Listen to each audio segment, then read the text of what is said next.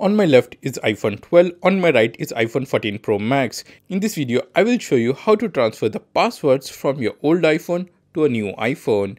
But before we get started, make sure to follow and subscribe to iOS Droids. With that being said, let's begin.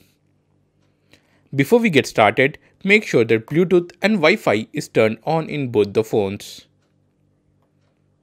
Now, on your old phone, go to Settings. Scroll down. Here you will see an option of passwords. I hope you are able to see the option of passwords. Just tap on passwords. Show your Face ID. It will show you the list of websites in which the password is saved. Now select the website for which you want to share the password. At the top right corner, there is a share button. Just tap on this share button. Show your Face ID. It will open the AirDrop. Now select the device. Now on my right, it is asking me to receive a password via AirDrop. Just accept it. Show your Face ID and done. Your password is successfully transferred from your old iPhone to the new iPhone.